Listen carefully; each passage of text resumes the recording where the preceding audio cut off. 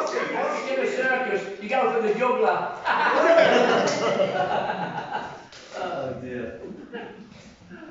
A man of all talents. You used to do level teaching, as my colleague here knows, when we're teaching, and nothing to do with the lesson. We make sure that people got there on time, they've got their attention. Other things to happen as well in the future, maybe. Yeah. Right. Thank you very much. I was going to pray, but we've already prayed. Last time I spoke was on sickness, or why do Christians get sick? Yeah. This time I was going to speak on deliverance, or kicking demons out, and the reason they get in, as they're sometimes given a legal right, knowingly or unknowingly, by a person. Simply taking part in reading horoscopes, taking part in yoga, association with Masons, or having an ungodly family tie can allow them in. Yeah. But that may be something for another time. However, over the last few weeks and during conversations, I felt to talk a little on prayer walking. Tried to break into headings, but ended up with how to do it, my experience, all mingled with scripture.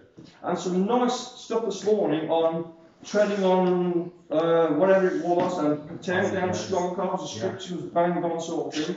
So even it's given my preach up, so I might as well sit down. Oh, I can get one.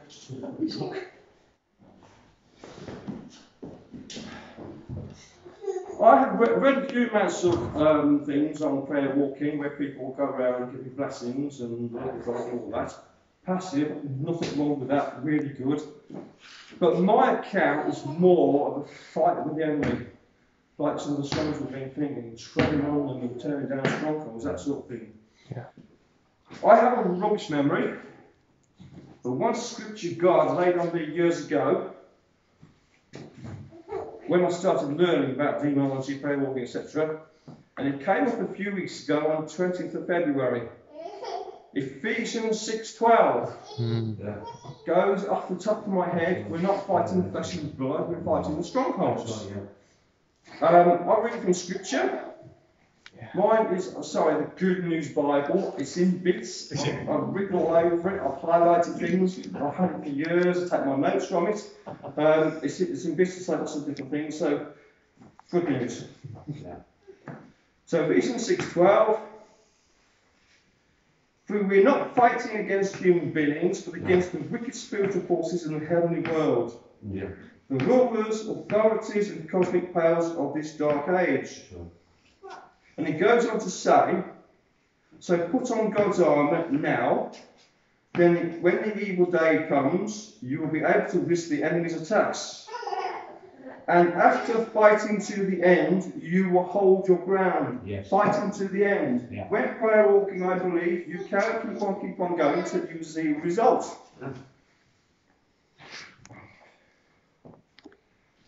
I'm a Christian soldier, I suppose. Fighting. There is an invisible world which came up again this morning during someone's talk. A spiritual world in a fight. I've also got there about in Kings. You've got about where you see the owl-sided people on horseback to defend, sort of thing. Okay. I do laugh sometimes at such films as Ghostbusters, and I nearly had a taping of the Ghostbusters, but thought no, I won't. And on Facebook, would you stay? Have you ever seen it? Would you stay in this haunted house? And I feel like putting a comment on there saying, yes, I'm just going to claim the blood of Jesus and whatever haunted things are going to get them. Okay, with authority. So just claim the blood. More on that in a bit.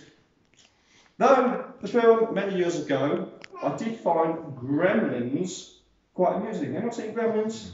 Yeah, quite amusing. Yeah, especially when the evil ones were swinging from the chandeliers. I said, remember that scene? And I thought, they're so close on that. How we could act them so close. So when I studied deliverance, I'm talking about 20 or 30 years ago, I had an imagination of what was happening in the spiritual world with its battles. Yeah. There is a lot going on. Someone who knew what I was studying suggested I read This Present Darkness by Frank Peretti. Has anyone heard of that book? Someone else. I couldn't find it on my bookshelf. This was the next one in the series. If you're interested, and I want to get into spiritual stuff, if you're interested in knowing the battles that's going on in the heavens, good book. It's fiction based on faith and what we believe is fact. Okay? Fiction book based on what we believe is fact. Basically, it states that the good angels cannot do battle until we, humans or mortals, pray. Okay? Every prayer a powerful weapon. Songs been singing. Every prayer bringing strongholds down and down and down and down. When I read it some 30 years ago, I thought, that's how I imagined it. Okay? I imagined it before I read it.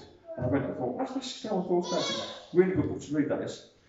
So, walk Scripture. In our authority, which I spoke on last time, in the name of Jesus, because we cannot do it in our own strength, and always pray for protection when you do it, because this is frontline stuff and the enemy doesn't like it. Okay? Yeah. Joshua 6, 1 to 5. Basically, those that know the story of Joshua and Jericho, told Joshua to walk around the room. No, not walk around the room. I don't walk around the room. But walk around Jericho for 7 days. And he walked around Jericho for 7 days. Now, I'm not saying if I walk around the room, the walls come down. But he walked around Jericho for 7 days. On the 7th day, if I'm right, he was ordered to blow the trumpets, and all the walls came falling down. That has got a symbolism, I believe, in the spiritual world. As I say, I'm not saying we'll walk around this room for 7 days to build up a fort. Firstly, I believe God hasn't led me to walk this room. But we need to look at the walls of Jericho as the principalities and strongholds. How do we do it? Break them down, pull them down in the name of Jesus. The enemy strongholds, anything that applies, the enemy strongholds. It's come up before, Joshua 1 to 3. Where you put your feet, I will give you. Okay? But I think, myself personally, and I haven't seen this come up for a long time, I don't see it on the talks or whatever.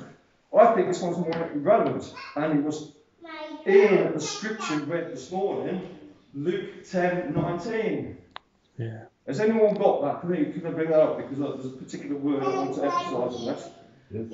I have got in my own Good News Bible, we can walk on snakes and scorpions and nothing will hurt us.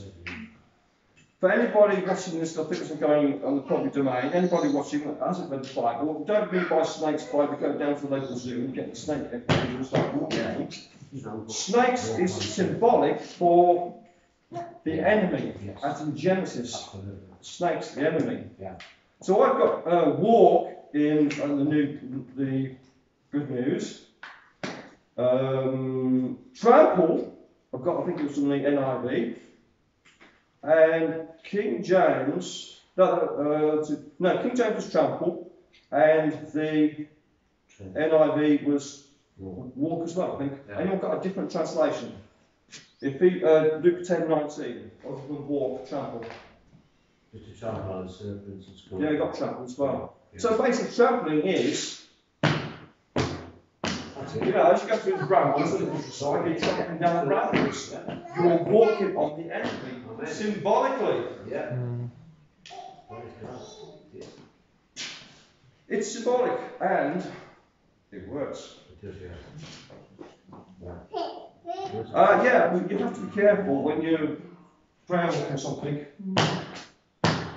Nobody sees you. If you put it down the strongholds and languages, and nobody sees you. There was a book that I read, and the guy was saying he was prayer walking like this, pulling down the strongholds, and the mechanic came out from under a car and sort of looked at him and said, "What are you doing?" Okay, so be careful. How you do it, who's seeing you? I mean, if you go walking around, that's the sort of thing I've been wanting to do. But basically, prayer walking, and I've done it in the past, but it's been dark. I wouldn't recommend doing this in the daytime. I've been doing it in the past in the dark. during a meeting that I knew about. More on that later on. Okay. As I was going around, I pulled down in the name of Jesus. The strongholds, the enemy, you are under my feet. I tear you down. I guide you. I render you fast with the blood of Jesus Christ. And walk around whatever it is you want to walk down like that. Against the enemy in the name of Jesus. You are under my feet in the name of Jesus. Through the blood of Jesus. I tear you down. I come against you in the name of Jesus. Yeah.